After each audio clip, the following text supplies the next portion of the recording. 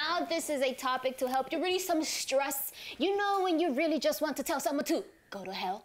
We've all been there. But I've noticed that people actually have different ways of saying the same thing, and it could depend on the situation. So what type of go to heller are you? I think, well, for the most part, not always, because it depends. You know, sometimes passion gets in the way. Yeah. But I think I am my favorite type of go to hell is the tactful go to hell. Of course, you know, because you have to you put tact in there, and then they kind of look forward to go to hell. You know, so show us. Oh, okay, I'll go. Give us an idea, Vivi. If I'm like, you know what, Vivi, I hate you. You know what, Fiona? Since you opened up and told me what your feelings are, I'm gonna do the same. I think you are blah blah blah. Yeah. Ooh, that's scary. And her go to hell had such a nice smile. Such a nice evil. She looked so pretty. Yeah. I was confused. How about yours? Okay, mine's a little dangerous. I mean, at the end of the day, I'm the same as you. It really depends on how passionate I'm feeling, and if I'm a little high that day or low. But I'm overall the same way. I'm a bit of a manic extreme person, so it's gonna be a big F you from me, and you're probably gonna get a bit of a physical go to hell going on. Don't get too close. Yeah, it's a bit of a nightmare.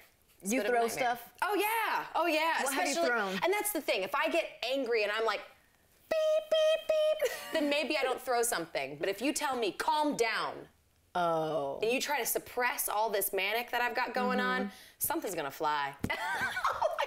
Are you okay? No, I'm good. It hit my chest. I'm like, please don't hit my eye.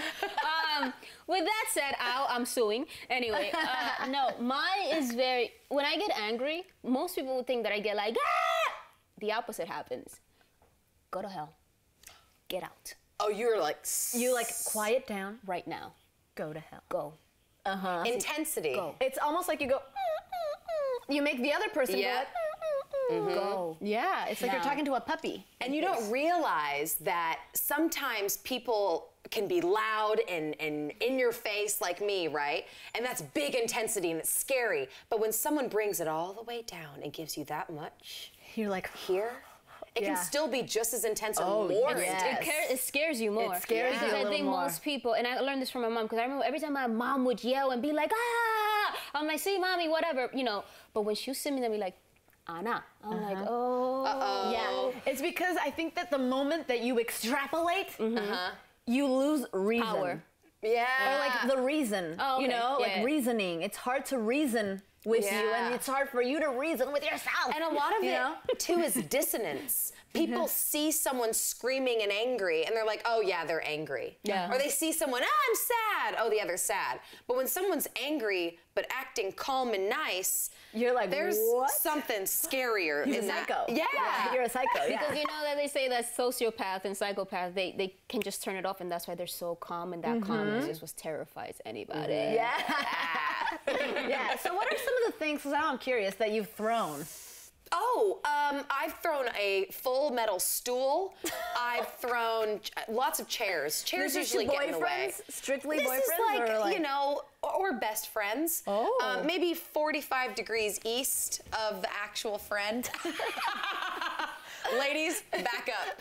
And a lot of the time it's because I'm feeling so upset that I need to express it. You need the release. And you need the people release. say you're not allowed to do that. You can't express that. So, release, everybody, release, but, do it the right way.